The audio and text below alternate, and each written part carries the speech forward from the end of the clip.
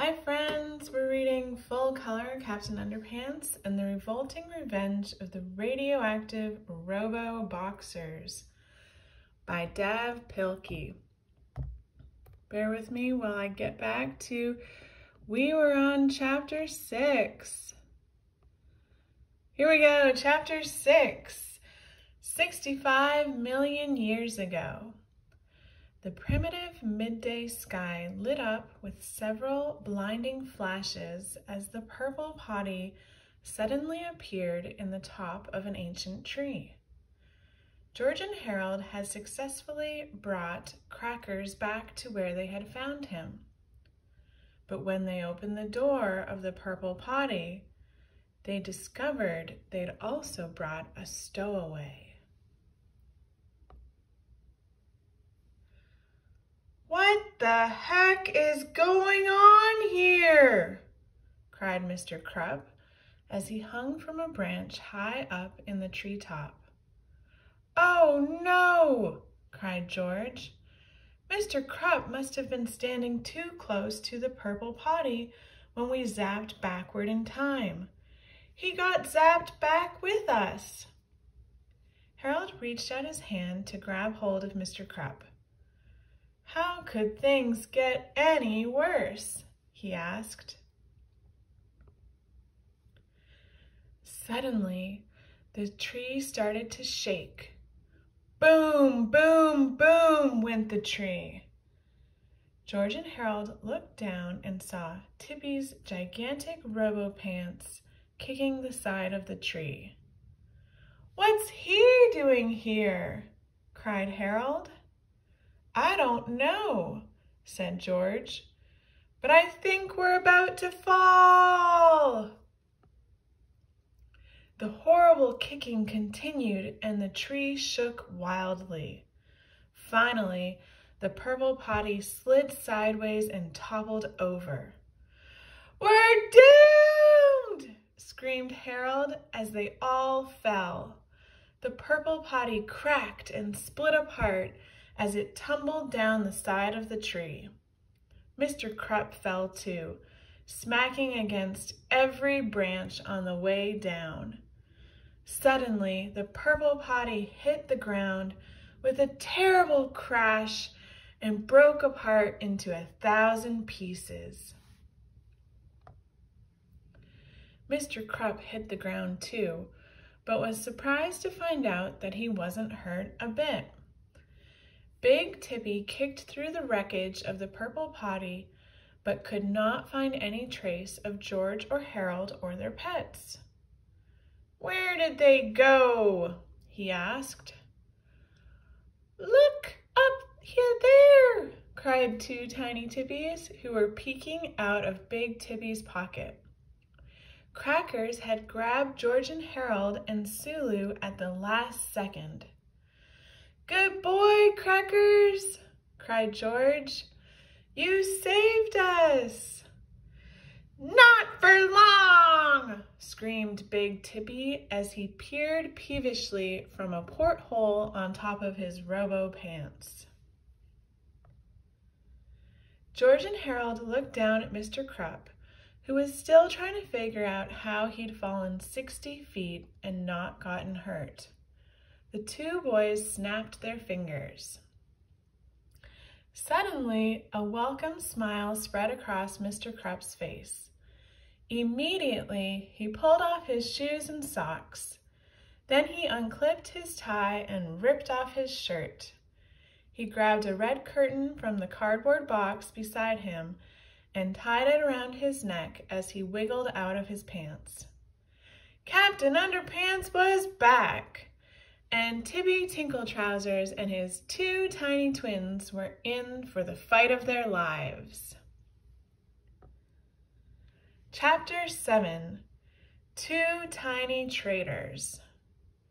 George and Harold ran through the thick jungle foliage with Crackers and Sulu flying above them.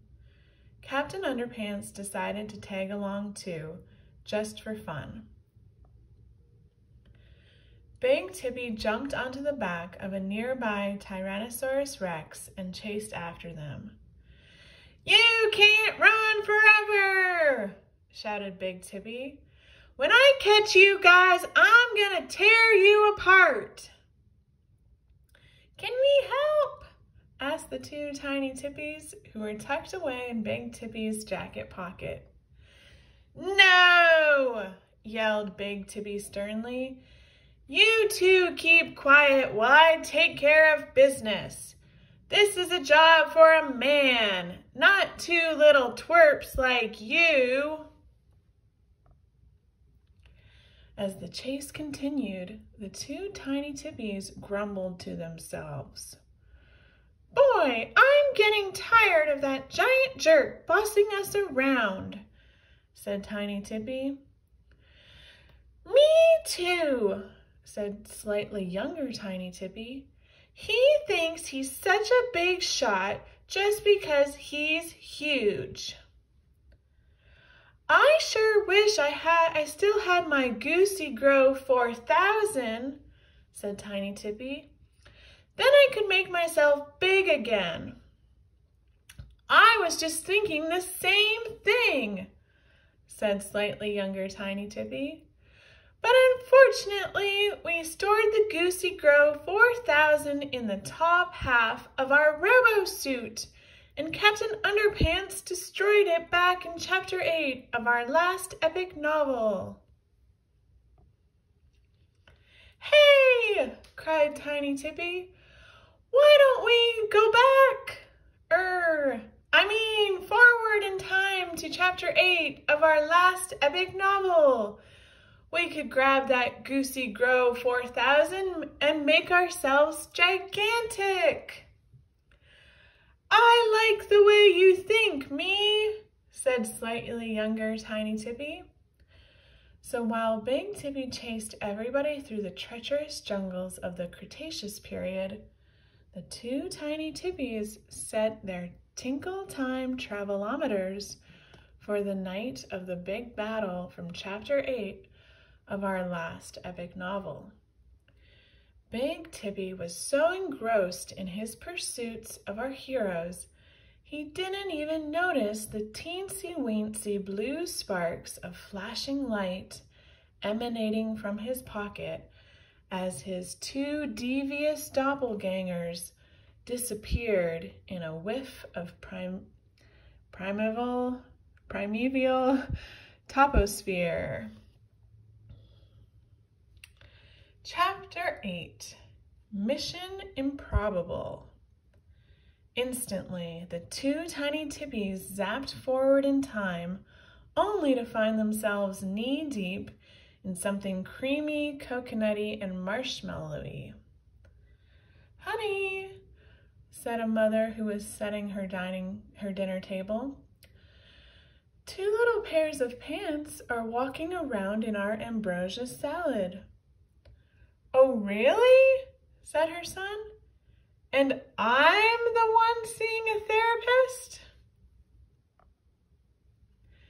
Tiny Tippy and slightly younger Tiny Tippy crawled out of the serving bowl and shook off the pineapple chunks and mandarin orange slices that had stuck to their legs. Then they jumped to the floor and slipped through the mail slot in the front door. Outside, they could hear the crashing sounds of the terrifying battle between Captain Underpants and Big Tippy. The two tiny Tippies ran toward the noises until they arrived at the school's football field. Captain Underpants had just started pulling on Tippy's robo-arms. One by one, the rivets in Robo-Suit's thick steel belt began to pop. Captain Underpants yanked and tugged and pulled, and finally the Robo-Suit tore in half with a terrible clank. Tiny Tippy and slightly younger Tiny Tippy ran over to the place where Captain Underpants had dropped the upper portion of the Robo-Suit. Quickly, they searched through the twisted metal until they found what they were looking for, the Goosey Grow 4000. Outside, they could hear the crackling sounds of Big Tippy zapping himself backward in time. A blinding flash lit up the nighttime sky as the two Tippies dragged the Goosey Grove 4000 from the wreckage and carried it with them through the parking lot. Soon they came to a darkened street behind some old warehouses. "Okay," said Tiny Tippy. "You zap me, then I'll zap you." "Hey," said slightly younger Tiny Tippy. "How come you get to go first?" "Because I'm slightly older than you," said Tiny Tippy, "and slightly more mature." All right, said slightly younger Tiny Tippy, who could not argue with the fact that Tiny Tippy was indeed 10 minutes more mature than himself. "Let's just do this thing and get it over with." He aimed the Goosey Grove 4000 at Tiny Tippy and jumped up on the button. And before you could even say, "Glizert," a beam of energy zapped Tiny Tippy, causing him to grow 30 feet tall. "Zap me again," said Tiny Tippy. "All right," said slightly younger Tiny Tippy. "But then you'll zap me, right?" Sure, said Tiny Tippy. "I promise." Glizert went another bright beam of energy. This time, Tiny Tippy grew to be 60 feet tall. "Ha, ha, ha," he laughed. "Behold, I have been reborn as Super Mega Tippy." My turn, cried slightly younger Tiny Tippy. Super Mega Tippy reached down and grabbed the Goosey Grove 4000. He tucked it into the cup holder on his electrical panel and waved goodbye to slightly younger Tiny Tippy. "Hey!" cried slightly younger Tiny Tippy. "What about me?" "Sorry," said Super Mega Tippy, "but this is a job for a man, not a little twerp like you." Chapter 9. Meanwhile, 7 pages ago, 65 million years earlier, Big Tippy had chased our heroes to the jagged edge of a cliff overlooking a lake. Crackers grabbed George and Harold by their shirt collars, and they all sailed safely over the edge of the cliff to join Captain Underpants in the clouds. Big Tippy's Tyrannosaurus Rex screeched to a halt at the cliff's edge and roared ferociously at the 5 floating friends. "We won!" Captain Underpants laughed at Tippy. "Now it's our turn to chase you." "This isn't a game!" yelled Big Tippy. "This is serious!" He leaped off the neck of the T-Rex and grabbed Captain Underpants with his patented robotic ExtendoFlex mechanic gripper. Together they fell 1,000 feet into the lake below. When they emerged from the depths of the lake, something had changed. Tippy was still just as mean and ornery as ever, but Captain Underpants looked different. "What the heck is going on here?" yelled the angry-looking hero. "Oh no!" cried George. "Captain Underpants got water on his head. He changed back into Mr. Krupp." "Quick, Crackers!" cried Harold. "Fly us down there as fast as you can." Crackers glided down toward the tempestuous struggle below, and the boys snapped their fingers with all their might.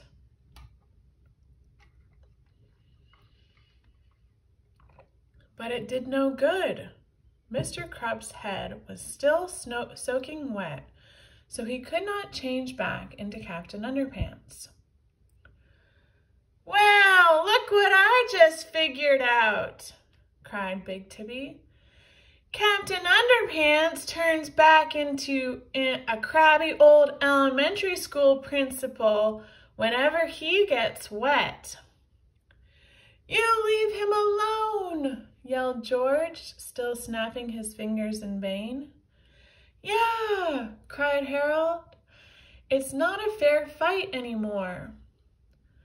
"Wow," laughed Big Tibby incredulously. "He's gotta be the world's easiest superhero to defeat. I could have destroyed him with a squirt gun." Suddenly, a blinding flash lit up the world around them. Then came the footsteps. Terrible, deafening, tumultuous footsteps that shook the earth with each thundering stomp. Finally, a massive shadow spread across the lake. Big Tibby looked up. It was Super Mega Tibby. "Hey!" shouted Big Tibby. He quickly checked his jacket pocket and found it to be empty. "Where'd you come from? How'd you get so big? Where's the other one?" "None of that is important now," said Super Mega Tibby. "What's important now is who's in charge." "Hey, you'll never believe this," said Big Tibby, ignoring his diabolical double. "I just figured out that if you get Captain Underpants wet, he loses his superpowers." "His weakness is water," said Super Mega Tibby. "Wow, really?" "I know," said Big Tibby. "I couldn't believe it myself. Hey, I'm gonna destroy him real quick. Then we can get out of here and go rule the world and stuff." "You're not gonna destroy him," said Super Mega Tibby. "I am." "Now hold on, bub," said Big Tibby. "I caught him, so I'm gonna destroy him." "Oh yeah?" said Super Mega Tibby with a growl that made the surface of the lake tremble. "Well, I'm bigger than you, so I'm gonna decide who destroys who." He took a giant step toward Big Tibby and reached down with an Extendo Flex Mechani Gripper. "Not so fast," cried Big Tibby. He pressed a button on his control panel, causing the back of his Robo-Pants to lower.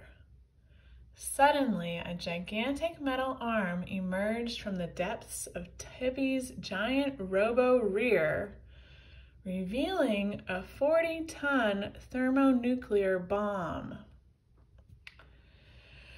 "You take one step closer and I'll blow us all to smithereens," said Big Tibby.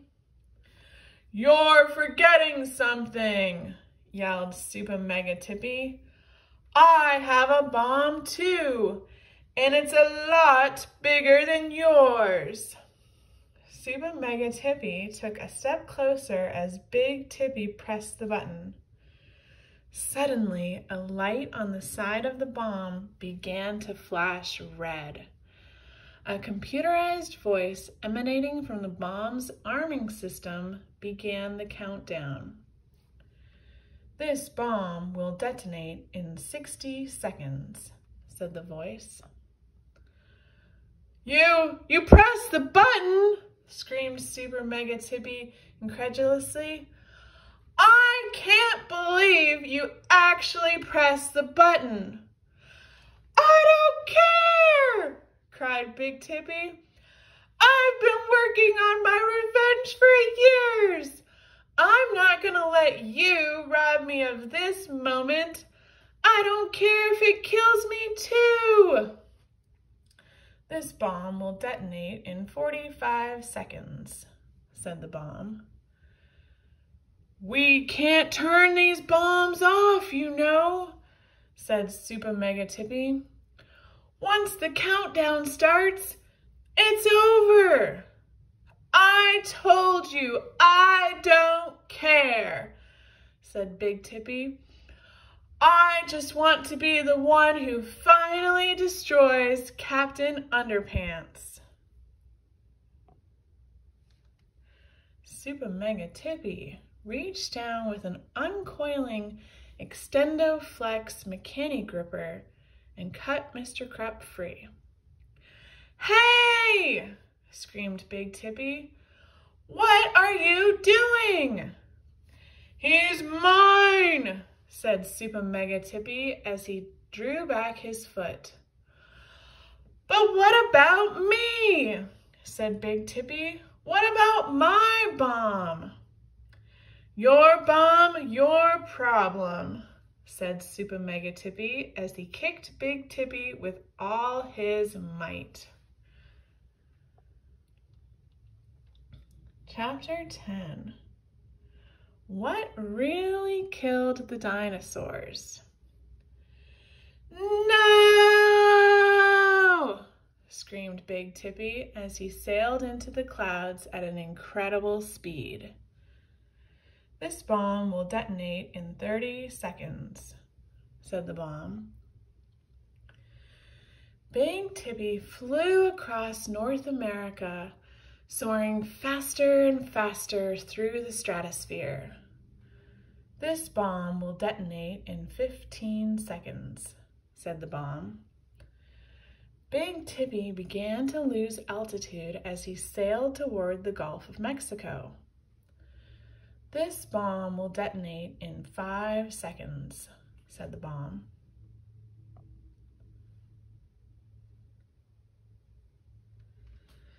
4, 3, 2, 1.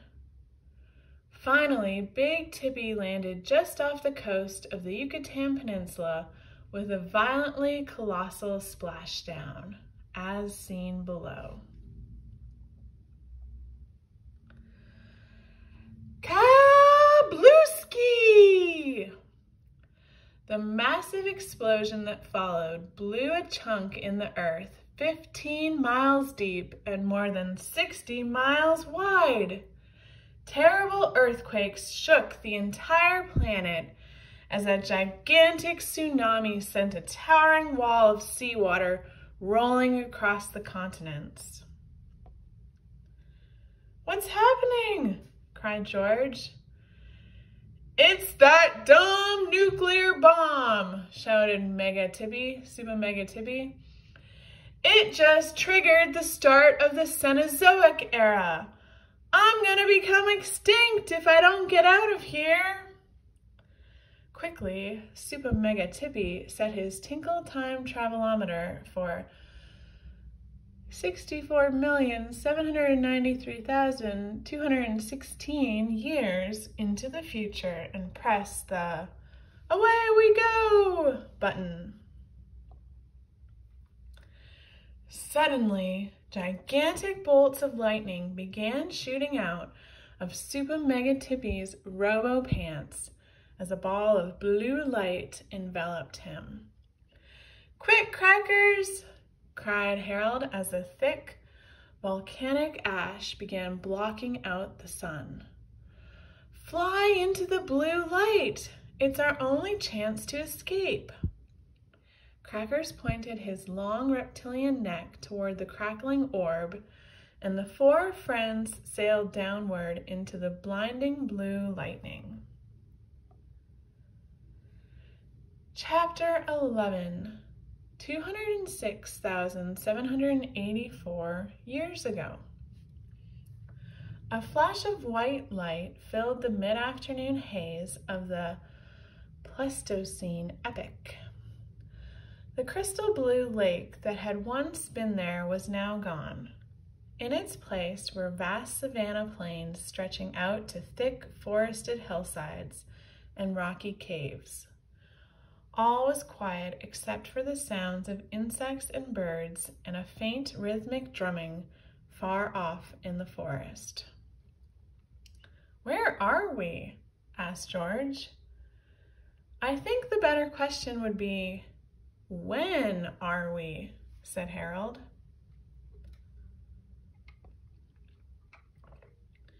Super Mega Tippy was surprised to see George and Harold and Crackers and Sulu. "Well, well, well," he said.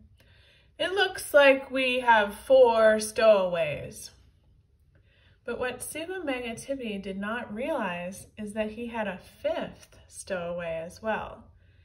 It was slightly younger Tiny Tippy who at that very moment was carefully crawling down a button on Super Mega Tippy's shirt. Oh, look, there he is. "That stupid Mega Tippy thinks he can lie to me and get away with it," said slightly younger Tiny Tippy as he jumped onto the control panel. "But I'll teach him a lesson he'll never forget." Slightly younger Tiny Tippy pried up an aluminum vent and slipped effortlessly into the wiry innards of the control panel. First, he reversed the polarity on the emulsifying succinylphalange inhibitor. Then he switched the blue and green wires on the reverse subglobulating tractomcfractionalizer. Finally, he snipped all the wires to the Freezy Beam 4000's off button. "Ha, ha, ha," laughed slightly younger Tiny Tippy. "The next time that big jerk uses his Freezy Beam 4000, he's gonna get a big surprise." Meanwhile, the drama outside was getting serious. Super Mega Tippy swatted at our heroes as they soared bravely through the Ionian sky. Crackers skillfully swooped and dived and looped-a-looped as the Extendo Flex Mechani Gripper whizzed after him. But Super Mega Tippy quickly became impatient and unleashed 2 more Extendo Flex Mechani Grippers. Poor Crackers could not outmaneuver them all, and the 4 friends were soon captured. "I've got you now!" screamed Super Mega Tippy. "Hey, look!" said George, pointing at the ground behind Super Mega Tippy. "There's a bunch of cave people down there watching us." "I'm not falling for that trick," said Super Mega Tippy. "As soon as I turn around, you guys are gonna try to escape." "No, seriously," cried Harold. "We're not lying. Look behind you." Super Mega Tippy glanced quickly and noticed that the boys were indeed telling the truth. Standing behind them at the edge of the forest were about a dozen very surprised-looking cave people staring up in dumbfounded bewilderment. "You boys shouldn't be surprised to see caves people," said Super Mega Tippy as he studied the strange prehistoric people. "We're in the middle of the Pleistocene epoch. This is around the time that the first human families started to appear on Earth. I'll bet you dumb kids didn't know that, did you?" Super Mega Tippy turned to smile haughtily at George and Harold, but of course they were gone. Sulu had bitten through 3 of the Extendo Flex Mechani Grippers, and the 4 friends had fluttered away. "No!" screamed Super Mega Tippy as he stomped his gigantic feet in frustration. The startled cave people screamed and ran in terror back to their homes in the deep forest. Super Mega Tippy grabbed some strong vines and tied Mr. Krupp to a boulder underneath a waterfall. "There," he sneered. This should keep you moist and powerless until I get back." Then he stormed into the forest, searching for George and Harold and their pets. Chapter 12. Calling all cave people. "How are we ever going to get out of this mess?" asked Harold. "I don't know," said George, "but we're going to need Tibby Tingle Trousers if we ever want to get back home." "Are you kidding?" said Harold. "We can't trust that guy. He can't even trust himself." "I know," said George, "but Tibby has a time machine and we don't. So we're going to have to defeat him." "But we need an army to defeat that guy," said Harold. "So let's go get an army," said George. The four friends glided above the grassy plains as they followed the sounds of beating drums. Soon they arrived at the forest. The drumming was getting louder. Crackers swooped down and landed behind some bushes near the caves. Just beyond them was the Cave People village. George and Harold and Crackers and Sulu peeked over the thick bushes as they watched the Cave People go about their daily routines. They seemed peaceful, so George decided to speak up. "Hello," said George. "We come in peace. We are friends." The Cave People looked confused and startled. They did not seem to understand. "Maybe they don't speak English," said Harold. "Elohe," said George, who only spoke one other language. "Iwe omke, inwe ispe, iwe arwe, iens frey." That didn't work either. The Cave People grunted and sniffed at George and Harold and their pets, but they said nothing. Suddenly, off in the distance, the sounds of gigantic footsteps came thundering through the deep forest. Tibby was coming, and he was getting closer and closer with each terrifying stomp. "I know you're in that village," Tibby screamed. "But you can't hide from me." Crash! Tibby crashed through the trees and stomped into the village, kicking over huts and smushing everything in sight. The terrified Cave People grabbed their children and ran for the safety of the caves behind their village. George and Harold and Crackers and Sulu ran into the caves also and hid with the Cave People in the darkness as the destruction outside continued. After a while, some cave teenagers started a campfire. The flickering light illuminated the massive walls of the caves as the Cave People whimpered and huddled together in horror. "Wow," said George. "Some army they turned out to be." "It's not their fault," said Harold. "They've never seen giant robo-pants before. They're just scared." "If we could only communicate with them," said George. "There's got to be some way to reach them." Harold looked up at the giant blank walls of the cave.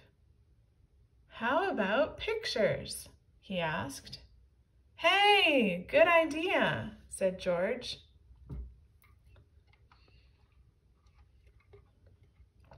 Harold walked over to the campfire and grabbed a charred, smoking stick from the burning cinders. Then he went to one side of the giant cave and started to create the world's first cave drawing. At first, the Cave People were astonished. They had never seen anybody draw before. They laughed and pointed and jumped up and down every time Harold drew something new. But when Harold drew Tippy and his robo-pants, the Cave People became frightened. They grunted nervously and lowered their hands in fear and submission. "Wow," said Harold. "How are we ever going to change their minds about Tippy?" "I know," said George. "Let's make a wordless comic. They'll understand that." "Good idea," said Harold. "Let's do it." So George and Harold found a ladder and began creating the world's first comic, very first comic. The cave people watched with excitement as George and Harold's tale unfolded. Soon their opinions about Tippy and his Robo-Pants began to evolve.